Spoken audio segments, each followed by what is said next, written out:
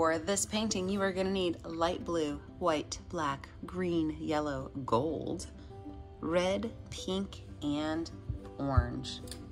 You're going to need your medium flat brush, as well as your medium and small round brushes. Don't forget to have a handy rag and a cup of water. Let's get started. So what I've done is I've taken light blue, white, dark blue, and purple, and I put them on big globs on the side of my canvas. And you know, you can do this with a credit card. If you've never seen my card videos before, you can actually pull the color across with a card. But tonight I'm feeling a little bit spicy and I'm gonna use my hand. So with my hand, I'm gonna set my hand right here and I'm gonna pull these colors across. I'm gonna do that over and over and over again until I get a background that I like.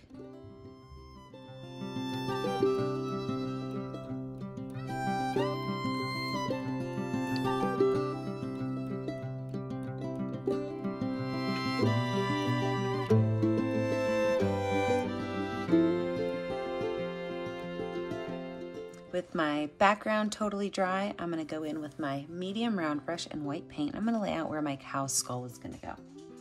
So this is going to be a very odd shape, and it's gonna start about 1/4 of the way down, and I'm gonna make a straight line across. And this straight line is not gonna be really big because we do need to have our horns on there. So from here, I am going to make a small dip in, and then out. Telling you, this is a super odd shape. And then right here at the bottom, I'm gonna make like a little W sign, okay? Then I'm gonna kind of do something opposite that on this side. So over here, I'm gonna go in.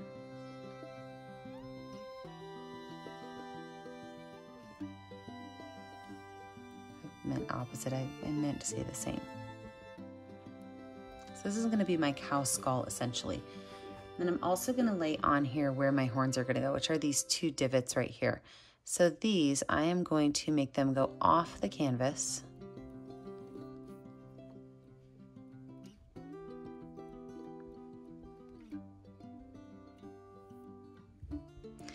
And then I'm going to paint all of this space in.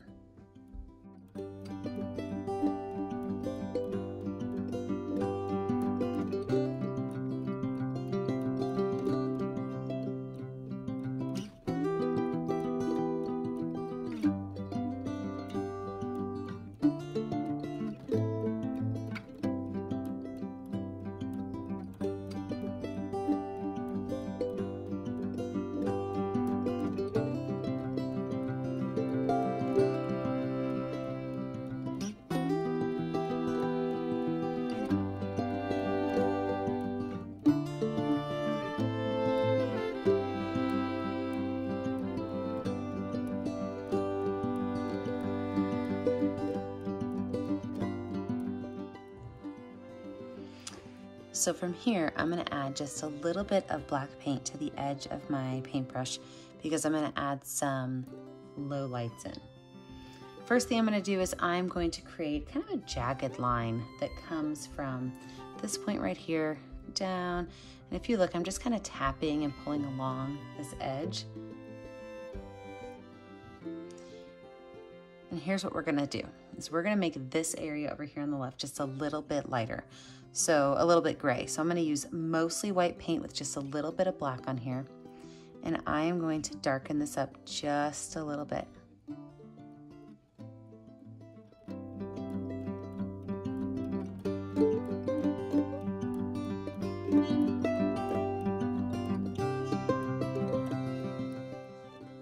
I'm then gonna do the same thing over here on this side, but it's gonna go right along the center line. So right down the center line, I just put a little bit of black, and I am just gonna pull some of that color over.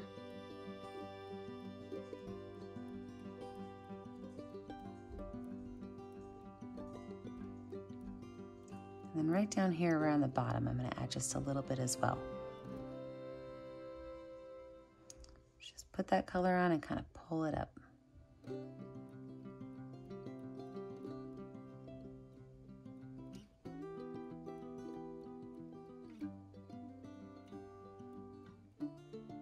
And the last spot I'm going to put it, it's going to be right here underneath where my horns are coming out.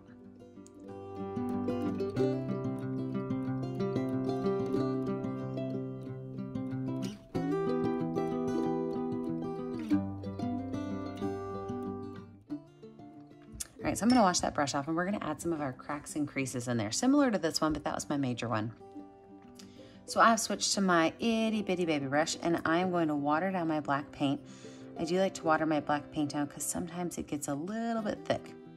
So I'm going to water it down, add some white to it, so I've got a watered down dark gray. Now with that watered down dark gray, we are going to add our cracks and creases on our skull.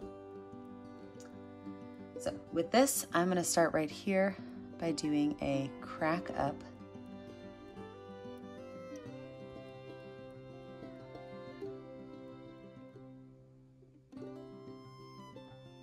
And that crack is going to be slightly jagged.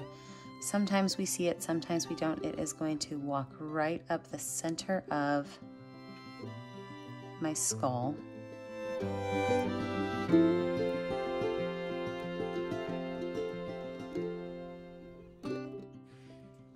I'm going to take my finger with some black paint on it and I'm going to drop a line right here. Okay, and that is his nostril. Funny, right? So it is just an oval that I created. I don't mind that there's a little bit of that white showing through. But each of these are going to have a couple little cracks off of them as well.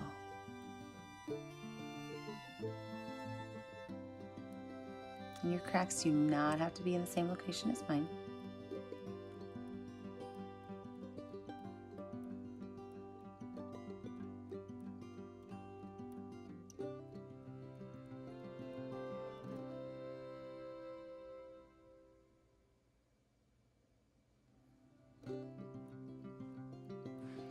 We're also going to add our eyes in. So same idea, except this time they're going to go down this direction.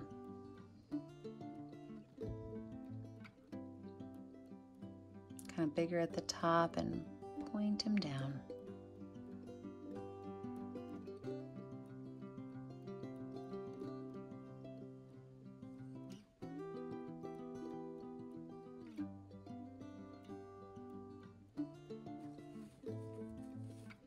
And then we're going to add some cracks on those.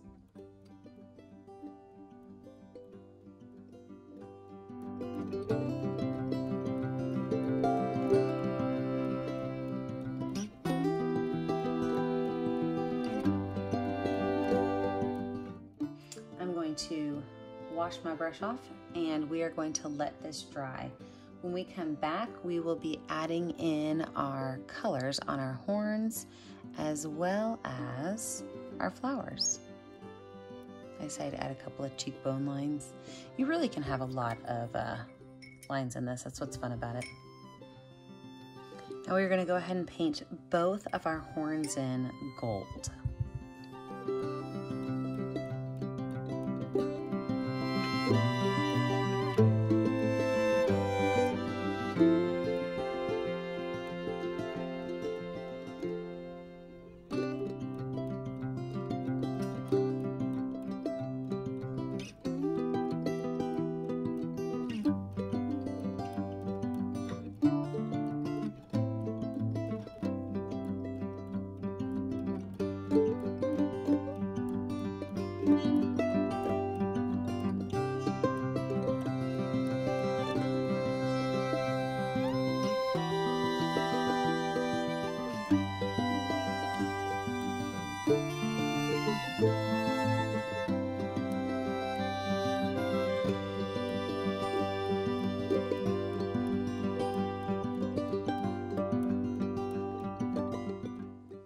So we are going to do a couple different types of leaves.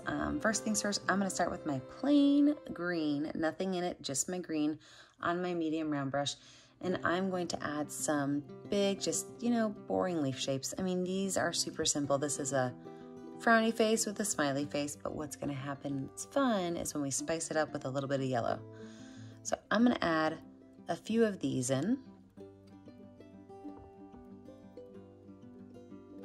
And the nice thing is if you don't love your eye or if you don't love part of your horns, this is a great way to cover it up. You can just throw a leaf on top of it, throw a flower on top of it, and all of a sudden it is gone.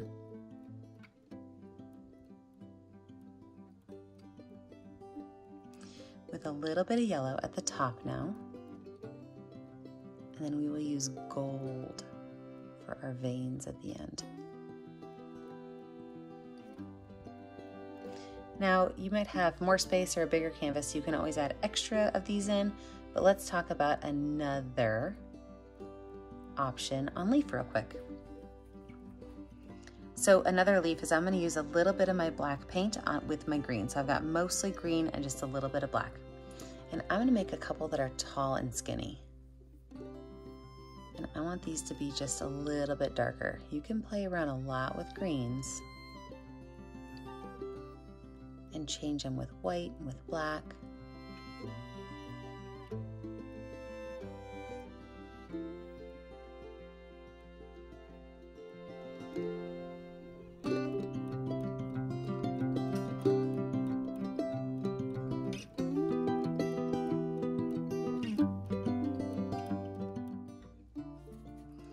I'm going to switch to my baby brush with some green paint, and I'm going to make a couple of lines .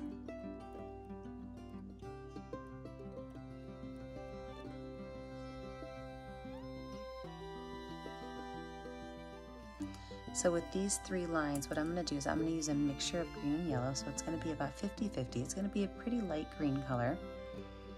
And I'm going to make small, skinny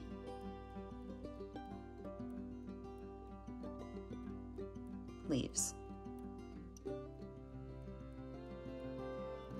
Now, if you're noticing that too much of your purple pops through, if you add just a little bit of white paint to it, makes it slightly more opaque. Everybody's paint is just a little bit different, so feel free to add a little bit of white to it. It'll make it just a little bit more opaque so that you cannot see through it.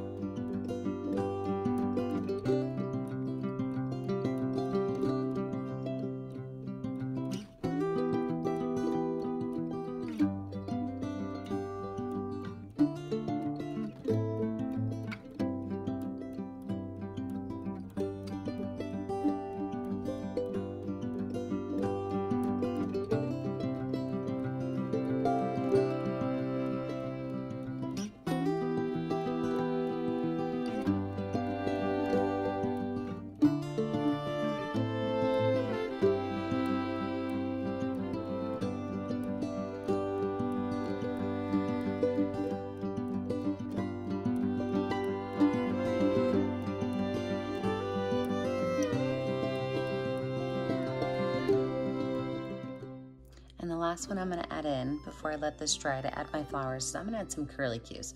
So I've got that same light greenish color on there, but I did add some white in to just change the color a little bit. And I'm going to go in and I'm just going to add some curls of green.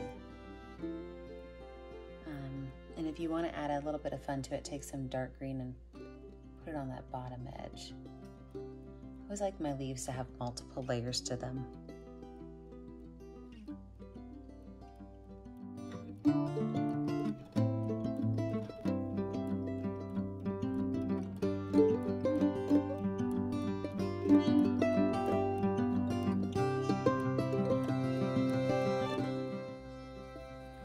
A little bit of detail to some of these leaves, like I'm going to take a little bit of white right on one of the edges of these dark greens.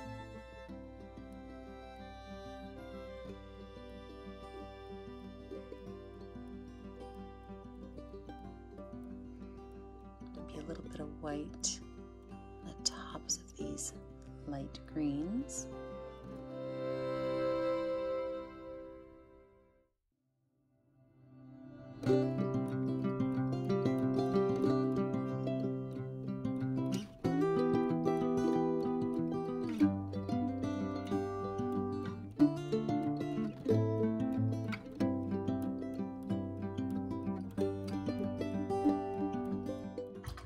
All right, let's let our greenery dry, and when we come back, we will add in our flowers.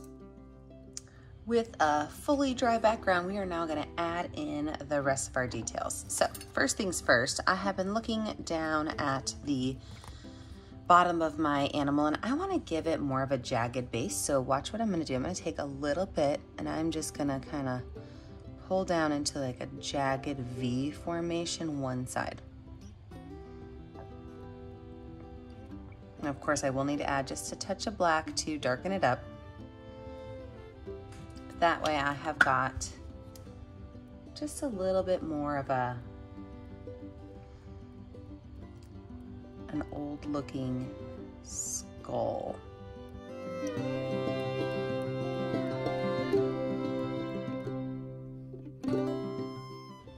Perfect, let's talk about some flowers. So the flower colors I chose, they were all warm colors. So I did red, pink, orange, and white. I'm sorry, and yellow, but you can use any color you want.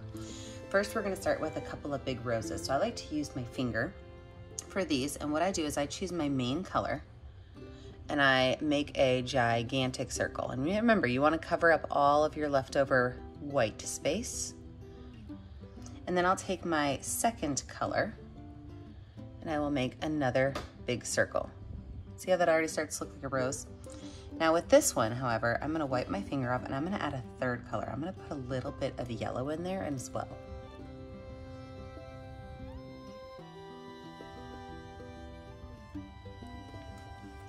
You can make all of them the same color or you can change how you put them on. So this next one, I'm gonna do orange, yellow, and white. I'm gonna make it another really big one right here. I'm gonna fill in my extra space with some smaller ones.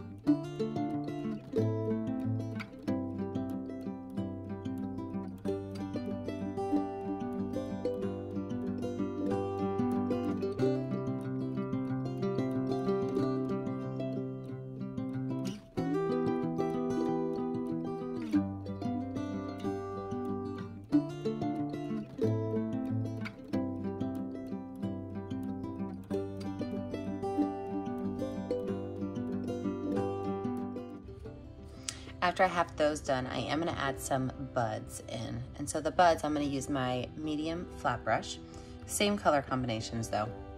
And so I'm gonna make just small little ovals with my medium flat brush.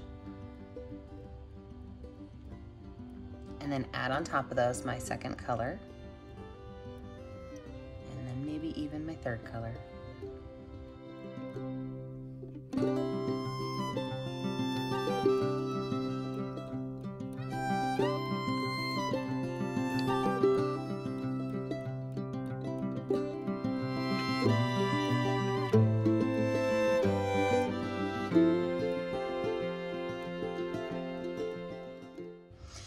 Now let's add the details to our flowers before we finish off our leaves. With my itty bitty baby brush, I'm gonna pick a color that does not stand out hugely on my roses, and I'm gonna add in my details. So I'm gonna take white paint for this one, and what it is it is going to be just small curved lines going around the center all the way to the outside edge. And we are gonna do that with every one of these roses. If your paintbrush starts to get too full of the other color, just wipe it off. It shouldn't be a big deal. And then for my oval ones, I'm just going to draw a line that goes through the center. It's a curved line right through the center, kind of looks like a coffee bean now. But that will show where the rose is kind of coming to open up. Here's another second line right there. Just add a little Y on there. All right, that's the next step. We're gonna add our half circles on our big flowers and our curved line letter Ys on our small ones.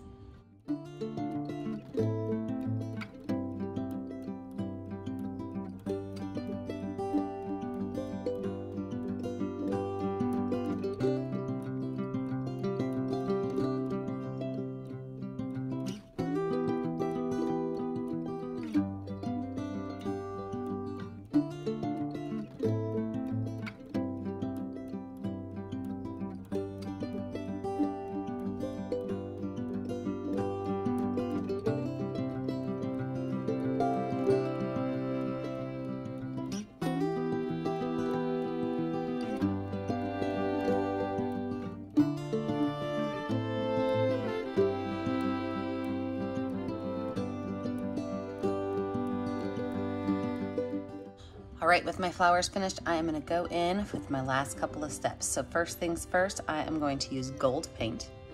And with that gold paint, I'm gonna make the veins on my leaf. So just a straight line with a couple of little lines pulling off of it.